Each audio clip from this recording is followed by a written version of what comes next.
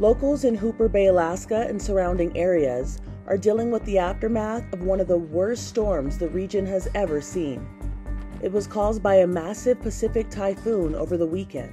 Authorities are currently assessing the destruction to determine the need for items like food and water. Residents are dealing with substantial damage to homes, roads, and various structures around the community. They are also experiencing power outages. So far, no one has been reported injured or killed.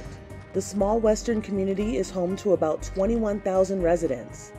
The entire 1,000-mile stretch of the coastline was affected by the storm. As the floodwaters continue to recede, more and more damage is being revealed.